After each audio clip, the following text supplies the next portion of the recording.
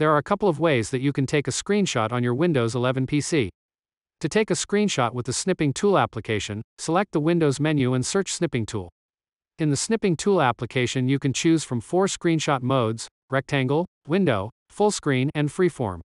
You can also set a delayed timer to take a screenshot after 3, 5, or 10 seconds. To take a screenshot, you can select the New button in the upper left corner of the window, or you can use the keyboard shortcut by holding down the Windows key, the Shift key, and the letter S on your keyboard.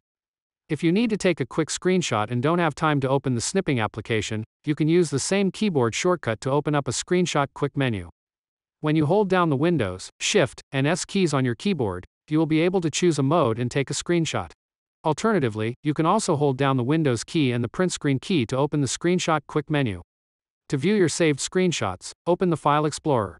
On the left side, select Pictures, then on the right side, Screenshots.